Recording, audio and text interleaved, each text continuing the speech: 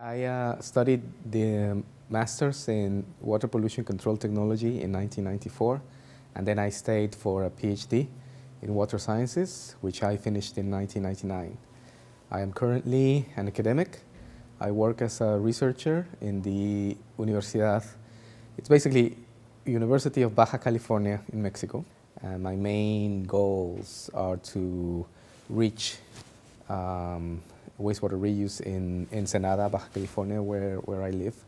And definitely Cranfield has given me the skills to continue in that direction. Be at Cranfield, it was a great opportunity for connect with industry and other academic partners leading on this kind of area. And about my future, it's helping me now to keep going on the research or eventually enter in the business and in the industry.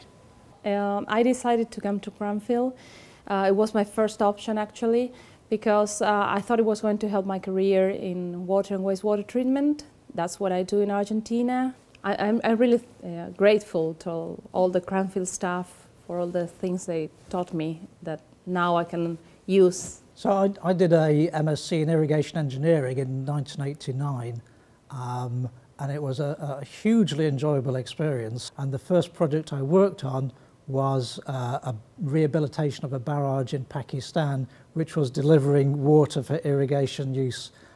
Since then I've worked on many different projects for a number of companies, and I'm now a technical director at Jacobs UK Limited. So I did a PhD in wastewater treatment, and I think doing my PhD at Cranfield has been a massive help to me, a huge springboard into the water industry, which 15 years later I'm still working in.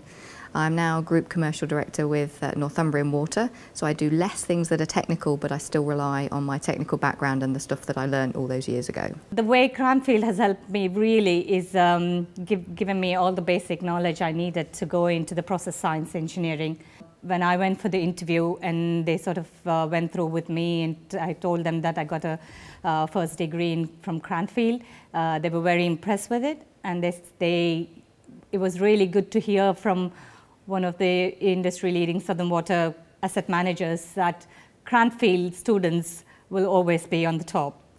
I'm back in Cranfield for the next 3 months as an academic, Commonwealth academic fellow, for networking, and to see what lessons can be learned to, transferable back to Nigerian water utilities. Basically, it was one of the best moves I made was to come to Cranfield to study the water pollution course.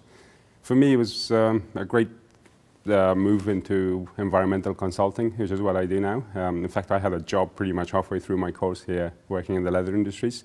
Since the year 2000, I've been running my own consulting firm in the field of MBRs, and that's, as a field, has taken off, and Cranfield has been there promoting that.